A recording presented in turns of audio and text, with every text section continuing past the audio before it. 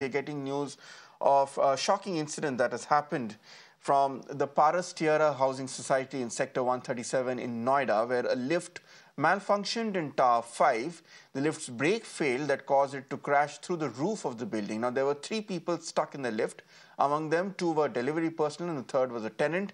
Fortunately, all 3 of them had a narrow escape. My colleague Nikhil joins us for more details. Nikhil, this is something which is quite concerning because, correct me if I'm wrong, in that very same society, in another tower a few weeks ago, there was a very similar incident of the brakes of the elevator failing, and as a result, an elderly woman lost her life.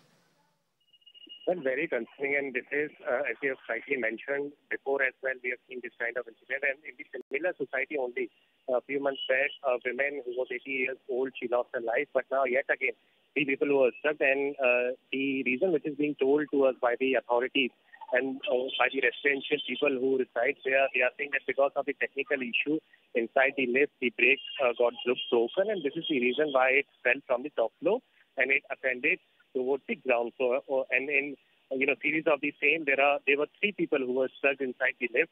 They have suffered minor injuries as well. The Noida police also reached out to the spot. They made sure that all 3 of them comes out safely.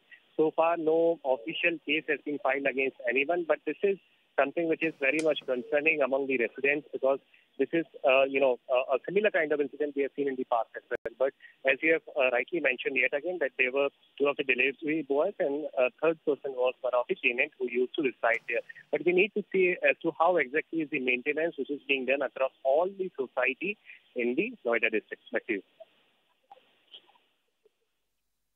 Absolutely. Nikhil, thanks a lot for getting us those details.